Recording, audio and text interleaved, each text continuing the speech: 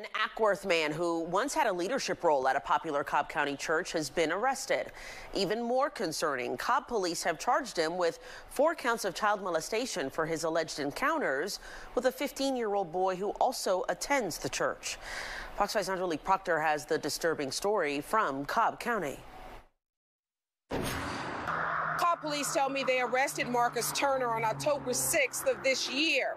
A spokesperson for Worship with Wonders tells me that Turner's leadership role as director of operations ended in December of 2021. That Jesus is real, that Jesus is alive, that Jesus is working on my behalf. So Marcus Turner, from first appearances, he's such a friendly, nice guy. But Cobb County police have arrested the 32-year-old Worship with Wonders former director of operations and charged him with 4 counts of child molestation for his alleged encounter with a 15-year-old male church member. April Nelson is a former director of children's ministry for the growing church. She says she was flabbergasted by the arrest. When I saw the mugshot, I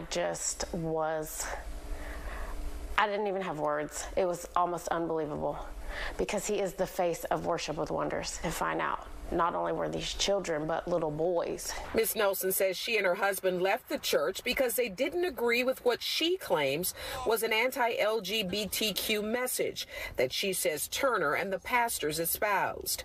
Church leaders Miles and Delana Rutherford released a letter to Fox 5 and the congregation saying they went to police with information about Turner and the alleged victim, who they say are both church members.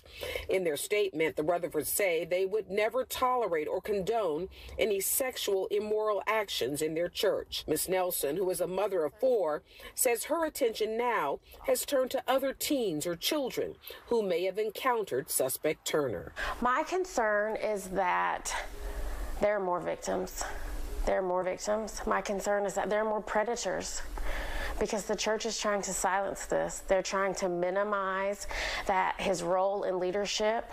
They're trying to say he had no assignments of responsibility for these children, and I gave him assignments of responsibility as the children's ministry director. Worship with Wonders leaders disagree with Ms. Nelson. They say they took immediate action. They don't think they have any more victims in their church, and they are cooperating with Cobb police.